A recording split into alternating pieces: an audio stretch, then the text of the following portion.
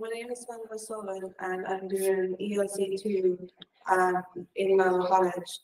I've done my work placement, it's 150 hours, and this year has just been an overwhelming experience in a good way.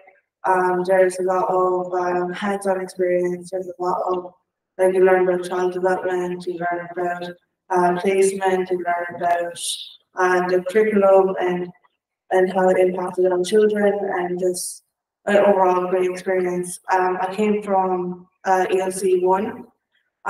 Moving forward, it was the best decision, as most places are required to have level 6.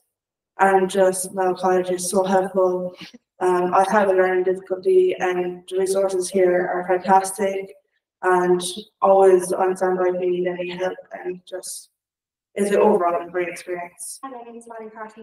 I'm doing my early learning and career stage 1 in Mallow campus.